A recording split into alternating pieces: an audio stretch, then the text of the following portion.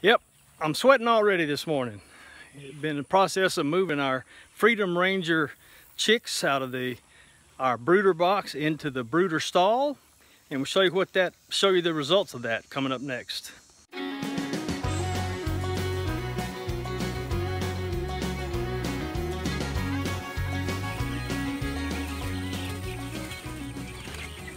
As they say down in the bayou, it's been a few minutes since I showed you the meat birds.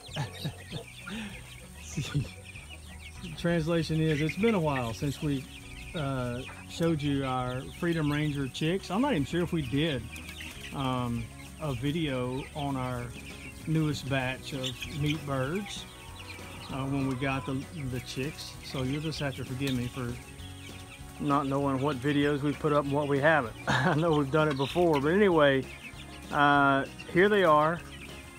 Of course, I'm thoroughly unprepared to tell you exactly how old they are, but today's the day we took them out of our brooder box, took the walls down. I've used the walls, as we do every time, to plug up holes in the brooder stall so that they can't get out. But boy, they are having a time. Look at them jumping and flying. They're good and feathered out. You know, this time we weren't so uptight about the heat lamp. I do have an infrared heat lamp that we hung over them for the first couple of days, but you know, we decided to kind of go easy. We monitored them closely to see how they were doing without the heat lamp. I mean, well, it's September now, but I mean, it was August in Mississippi, so we did have a couple of cool nights, and I would come out here or Patty would, to check and see if they were too cold without the heat lamp.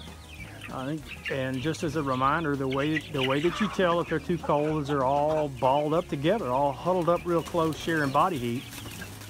And if they're too hot, they're spread way out in a circle away from what they perceive the heat source would be. If the lamp was on, it would be that. And when we came out, even on the cool nights, they were evenly distributed within the box. So I think it's like 75 of them. And so they were warm enough. And the result is they feather out quicker that way. If their little body responds to the cooler temperatures to push those feathers out. And so we're very happy with the way they're looking. They're all healthy looking. There was one bird that I thought, we haven't lost any of these, I don't think. There was one that I thought acted a little strange when I took him out of the box, and I actually propped it up on that perch up there. And no, that perch is not for these chicks. That perch was up there when we still had the billy felders in here. As you can see, we've made them a temporary arrangement. See them just outside the pen there? I've got a tarp spread up for a rain shelter. It comes up underneath the edge of this stall, so the rain more than likely can't get to them unless it's really a driving rain. I've got them a nice long perch. You can see it out there between the slats of the barn. We're gonna come up with a more permanent arrangement for them, but I had to get these chicks out of that brooder box today. And they are loving it. They're just exploring and taking dust baths, digging down through the fresh pine shavings we put in here. And of course, some of them they were out of feed overnight, so they're like, we're hungry.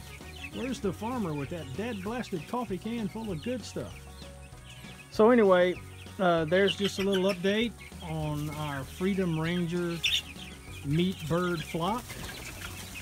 We're going to be selling some of these, hopefully before processing time, because I even though we've got that chicken plucker, I really don't look forward to having to slaughter 75 birds. So, you know.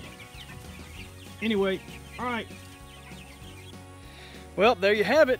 The chicks are having a ball, enjoying their extra space. Hey, are you having any experience with Freedom Rangers? So what's your favorite meat bird? Let us know down in the comments. And by the way, if you haven't subscribed, appreciate it if you do that. And don't forget to look us up on social media. We're on Facebook, Twitter, Pinterest, and we even have a podcast called Alderman Farms Radio, available on iTunes and Stitcher and at podcasts.com.